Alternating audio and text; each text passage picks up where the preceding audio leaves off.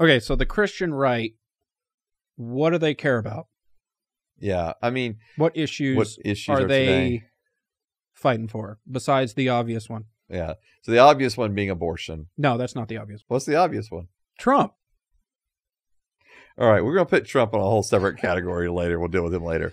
What they're most excited. No, what they're most concerned about is probably twofold: the idea of abortion, okay, and religious freedom. Okay.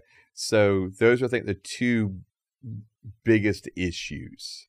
Abortion, because they are obviously very pro-life.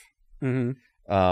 And then religious freedom, because they feel as if there has been a continued infringement upon or forcing of ideas that are not Christian into the public sphere.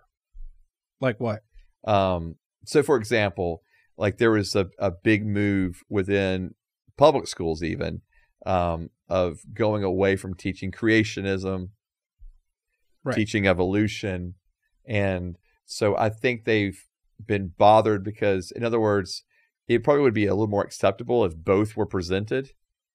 Okay. But because they're not, then that becomes problematic. But then they also feel just kind of, again, and I think also part of that is they also, if we're still using the phrase religious right, which I use a little more loosely now than maybe would have been defined, 50 years ago,